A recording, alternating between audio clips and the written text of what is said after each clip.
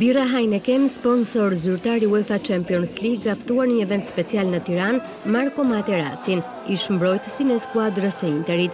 45 vjeçari u prit me entuziasëm nga fansat, të cilët qëndruan në rradhë për të marrë një kujtim me ish-kampionin e botës.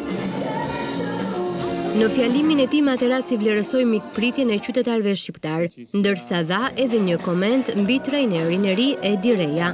Ovunque è stato, Reja ha fatto sempre bene, è stato al Napoli. Shqipëria ka marrë një trajner kompetент si Edy Reja, i cili ka punuar shumë mirë te Napoli dhe te Lazio. Është një prej teknikëve të gardës së vjetër, por që e njeh mirë punën e tij. Në shortin e Heineken, Materazzi përzgjodhi 5 fitues nga 25 të tillë që do të kenë mundësi të ndjekin live një ndeshje gjysmëfinale të Uefa Champions Leauge. Materazzi ka luajtur 249 ndeshje në total në Serinë A dhe gjatë karrierës së tij ka realizuar 35 gola. Në eventin organizuar nga Heineken, përveç birrës, të ftuarit patën mundësi të shijonin muzikë të mirë, por edhe një mbrëmje ku nuk munguan elementët e spektaklit.